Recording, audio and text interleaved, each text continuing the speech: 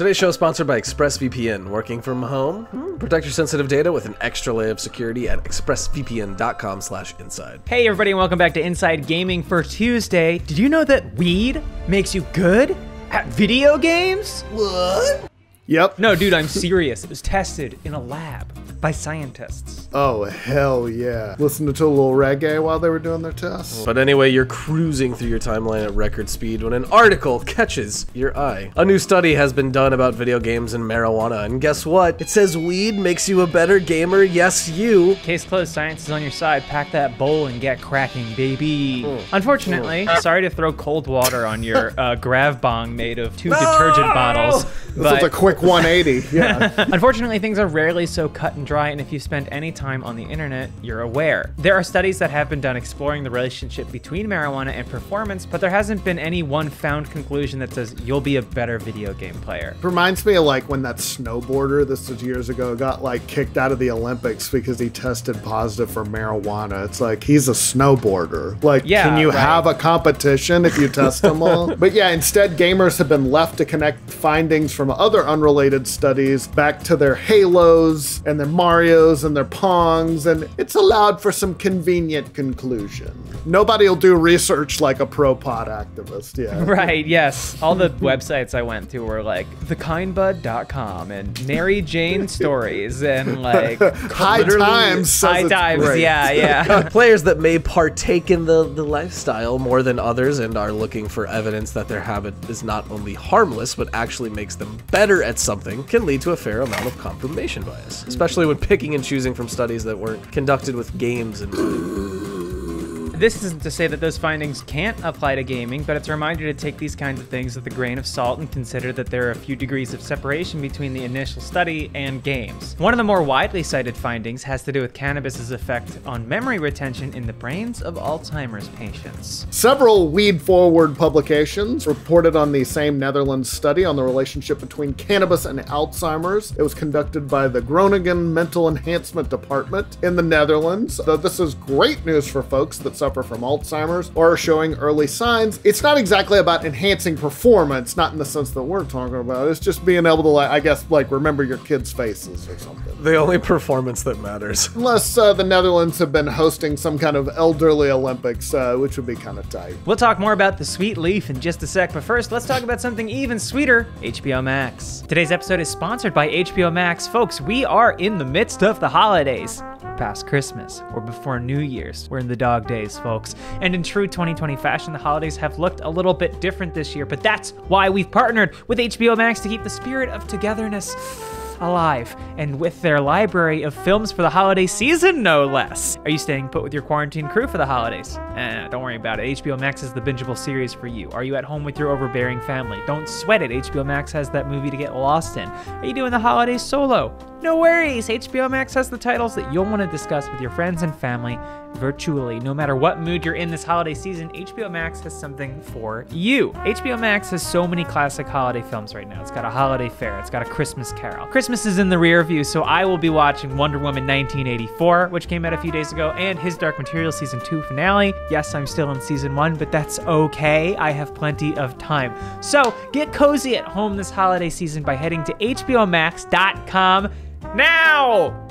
Now! Thank you, HBO Max. Okay, back to pot. The substance has in some form been legalized in several states, as well as the District of Columbia, looking at you, New Jersey, yet its continued classification as a Schedule I drug includes the stipulation that there is no currently accepted medical use. And Schedule 1 is like where all the really hard stuff is, that's right? like heroin. Also, heroin responsible for worldwide, opiate addictions and marijuana. Is there any like death from that? I think people have lazy sons that never moved out. Yeah, right.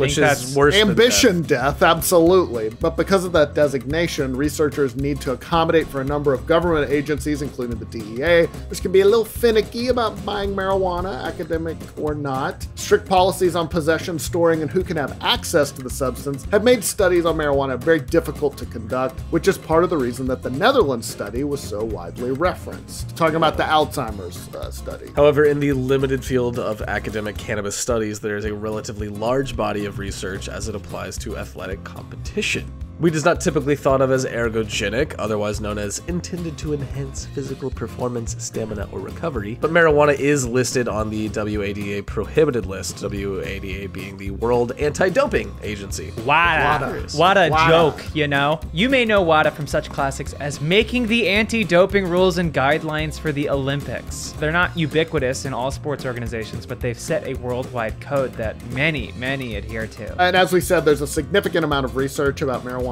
role as a performance enhancer, just not with gaming. So there's a basis for this. It's just a bit more opaque than we'd like it to be. So as squishy as the science may be on the effects marijuana has on video games, the science behind barring marijuana in conventional sports may be just a little bit suspect. WADA decides whether a substance should be on the list through a set of 3 criteria. Is the substance performance enhancing? Does it present potential health risks? And does it violate the spirit of the sport? A substance only needs to check 2 of those 3 boxes to be placed on the list. Cannabinoids apparently fulfill all 3. The study breaks down why marijuana is on the prohibited list and sets out to answer the question of whether it belongs there. I feel like a high snowboarder does not violate the spirit of the sport. If anything, I feel like it's in full keeping. Again, no disrespect to snowboarders. They're a bunch of fun-loving guys. They gotta protect the rec center. So let's talk about this study. First, they ask, is the substance performance enhancing? And the study in question says, yes, cannabinoids are performance enhancing, but why?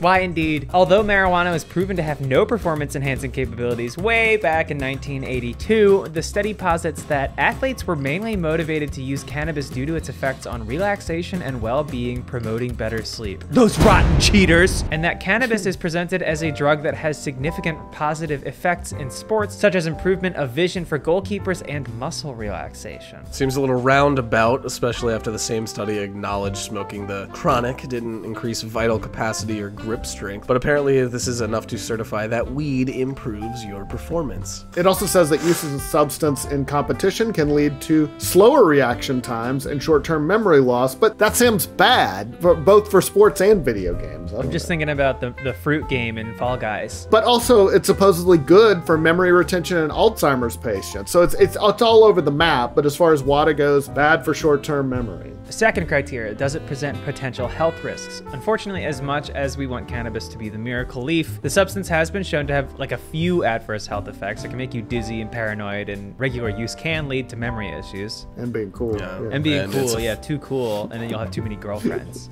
Its effect on risk assessment can mean danger behind the wheel or in an athletic competition, which itself could lead to injury or worse. I mean, it is drugs. Unless you have to get through a whole rotisserie chicken, 2 pounds of gummy sharks, and an entire season of how it's made in one sitting. It's perfect for that. Or if you have like a jazz festival you need to be playing at. If you really need to lay into the pocket, my man. If you've got a session with Cab Calloway coming up. Third, does it violate the spirit of the sport? Very much depends on the sport. This one's, a little wishy-washy given that it's extremely subjective, but despite that, according to the study, marijuana and cannabinoid use within competition violates the spirit of sport. Part of their reasoning is that the substance is, quote, not consistent with the athlete as a role model for young people around the world. There it is. God. We've all heard it. Oh, think of the children. Oh my God, superhuman Michael Phelps seen with a bong take away his cereal deal. So considering the cultural makeover marijuana has undergone since 2013, this taboo probably doesn't carry so much water anymore, but a recent study written in 2018 still maintains that cannabis violates the spirit of the sport, according to the World Anti-Doping Code. So those are supposedly the reasons cannabis, synthetic and organic both, are prohibited by WADA. Obviously, it's not one-to-one with games, but, let's draw some quick comparisons. Judging by the performance-enhancing quality that the study claims, I can't imagine improved vision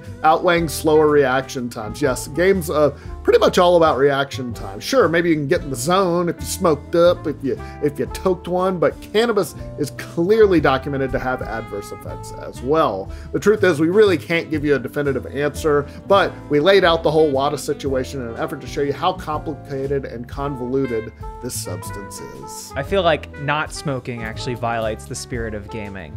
Like, I feel like if you're not toking up, if you're not packing a bowl between every run in Spelunky 2, what are you doing? Yeah. I don't even like weed. I'm just... No, I don't either. Yeah, I don't like going off personal experience and also the documented evidence. You won't get any significant leg up on games by smoking weed. Probably won't give you an edge, especially if you don't already consume the substance. It's not like you can be like straight edge and be like, oh, I've got an esports tryout tonight. I better go out and get some edibles. Our guess is that anyone on message boards claiming that cannabis provided some edge was likely not a first-time user, and it's anecdotal at best. So in the meantime, take a look at what the actual study is in regards to. Yeah, maybe it's about Alzheimer's patients. Literally the only time weed has given me an edge in video games was I remember playing Rage on Xbox 360 and being like, well, I don't care about the story now, and I guess this is helping me not care about the story. There you go. That's good.